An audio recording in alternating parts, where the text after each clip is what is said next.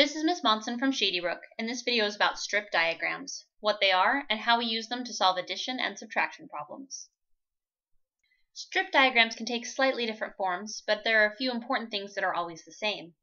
Strip diagrams allow you to see the parts and the whole that exist in a problem. Typically, the bottom strip will be the parts, while the top represents the whole. These strips are equal because when you put the parts together, they always equal the whole or total. Let's look at an example. If Billy has 5 red cars and 7 blue cars, then we can use a strip diagram to find out how many cars he has altogether. The whole is his total number of cars. The pieces are red cars and blue cars. We can combine the pieces, the red and blue cars, to equal the total number of cars. Here's another example. If Sarah has 5 green rocks and 4 gray rocks, then we can use a strip diagram to find out how many rocks there are in all. The whole here is her total number of rocks. The parts are green rocks and gray rocks. Because the pieces equal the whole, we know we can combine the green rocks and gray rocks to find the total number of rocks.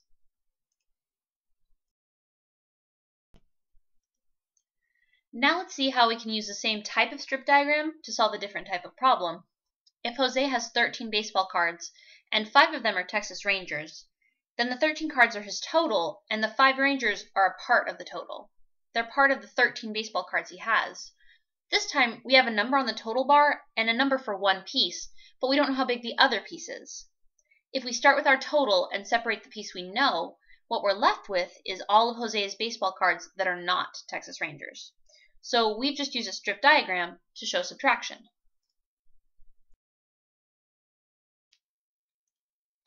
Here's another example. If Bethany had 14 Pokemon cards and she lost 6 of them, then the 14 cards were her total, and the 6 that she lost were part of the total. If we want to know how many Pokemon cards she still has, we can separate the 6 that were part of the total and find out that she still has 8 Pokemon cards.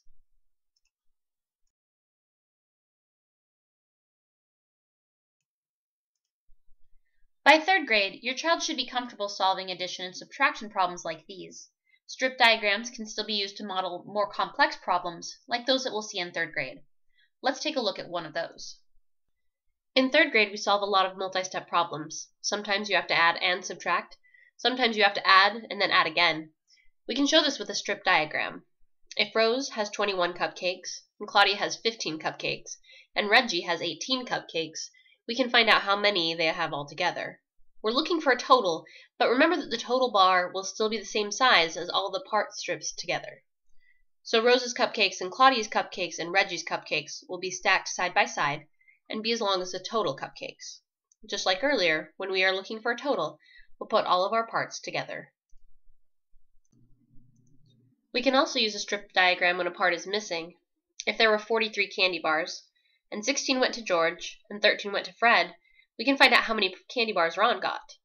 Every boy's candy bars are part of the 43, so we put them on our parts strip. We're going to do some subtracting to find the missing part, but there are different ways to solve it. We can add George's and Fred's candy bars and take those 29 away from the 43. We know that any candy bars that are left belong to Ron. Or we can take George's 16 bars away from the total, and then follow up by taking Fred's 13 bars away from the answer we just got. Once again, the candy bars we are left with belong to Ron. Now, sometimes we have a problem that doesn't have parts and wholes. For example, if Martin has 18 toy boats and Sophia has 13 toy boats, and we want to know how many more boats Martin has. Sophia's 13 boats are not part of Martin's 18, and we're not trying to find the total number of boats they have together. We're not going to combine them. We can't separate them because they were never together. What we're going to do is compare them. A comparison strip diagram has no total bar, but it does have 2 strips. For this problem, we'll label one strip Martin and the other Sophia. Now Martin's strip is bigger because he has more boats, 18 to Sophia's 13. What we're trying to find out is this part, the number that Martin has that Sophia doesn't. To find that, we'll subtract. In a comparison problem, we can be looking for different parts. If Juliana has 15 M&Ms, and Valerie has 4 fewer M&Ms than Juliana, we can find out how many Valerie has. We have Juliana's strip and Valerie's strip. Valerie's strip is shorter because she has fewer M&Ms. We don't know how many she has, but we know that this part is 4, and Juliana has 15. If we take away those 4 that Valerie doesn't have, we'll know that she has 11. One last strip diagram for this video. I don't know that I've actually seen a problem like this, but it's a possibility. If Lucas has 7 apples, and Sebastian has 5 more apples than Lucas, we're still comparing. We're not combining Lucas's and Sebastian's apples. Sebastian's strip is longer, but we're not sure how big it is. Lucas's strip has 7 apples, and Sebastian's will be 5 more than Lucas's. This time, we'll add the 7 that Lucas and Sebastian both have, because for Sebastian to have more, he has to have at least 7, and the 5 more that Sebastian has. So Sebastian has 12. Most comparison problems are subtraction, and we use comparing when we don't have parts and wholes.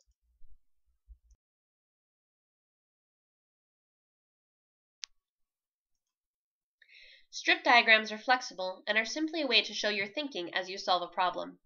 When a student can use a strip diagram to model a problem, the strip diagram can also help him decide which operation to use.